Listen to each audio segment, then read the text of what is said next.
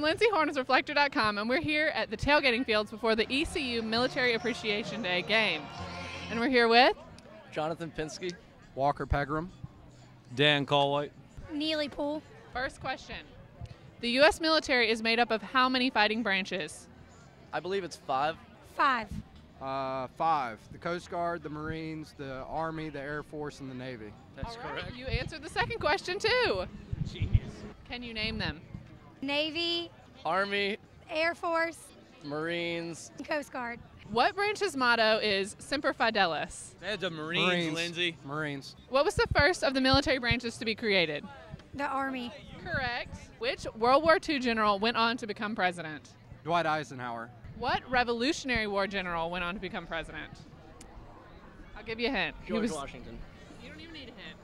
What former U.S. Army general and Joint Chiefs chairman is from Eastern North Carolina? Oh, it's Well, I don't expect you to know this. So. I don't. Hugh Shelton, right?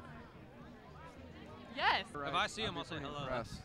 What celebrity accepted a YouTube invitation to the Marine Corps Ball being held in Greenville this month? Mila Kunis. Yep. You know, Justin Timberlake asked and told her she needed to do that. Yeah. He's I'll actually watch E. I know. We have a reoccurring contestant today. We're here with Patrick Franklin. Are you excited to do this again? Very excited. All right, we're just going to give you one question as our celebrity guest. What university was given the 2010 Secretary of Defense Employer Support Freedom Award by the Department of Defense? Yours truly, East Carolina University. East Carolina University! I'm going to go on a limb here and say East Carolina. Love you all. You're great fans. Have a Thank good you day. so much. Thank you.